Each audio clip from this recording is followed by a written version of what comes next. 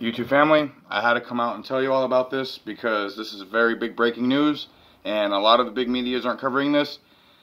Dr. Fraudci, I knew this and I said this since the beginning, and I said this on my videos prior. He has been caught and he's going to be investigated for funding and researching at that Wuhan facility where COVID was made. Actually, I did this because of COVID, but COVID was made there, everybody. That's disgusting, and guess what? This is, not only is that disgusting, guess what he was doing to beagle puppies? He was doing an experiment where he was debarking them. I don't want to get too much into that because it's very graphic, it's very disturbing, and it pisses me off, everyone. And who knows what else Dr. Fraudci has been doing to other types of animals. And this is, as an animal lover myself, that is disgusting, and he needs to not only be fired, he needs to be fined, he needs to be arrested for crimes against humanity and crimes against animals. That's just straight facts, everybody.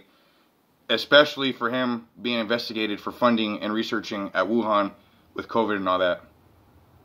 He's been lying since day one about don't wear masks, it's not going to do nothing. And then he changed his tune to wear masks. To get the vaccine, it's going to completely cure you. To, oh, it might not cure you, we're going to need boosters. And so many people still believe what he says.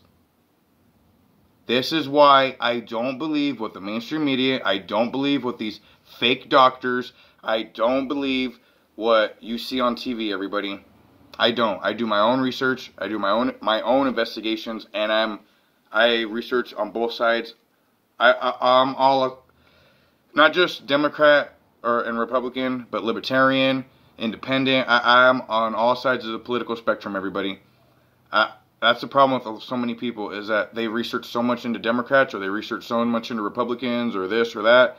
You need to know and understand all political spectrums and all sides of the political walls, I guess you want to say. It's sad, everybody. You need to think for yourselves. And this is one of the reasons why I didn't want to get the jab, because if he's doing this type of shit, who knows what kind of poison and stuff they're putting into that. But you all do what you want to do.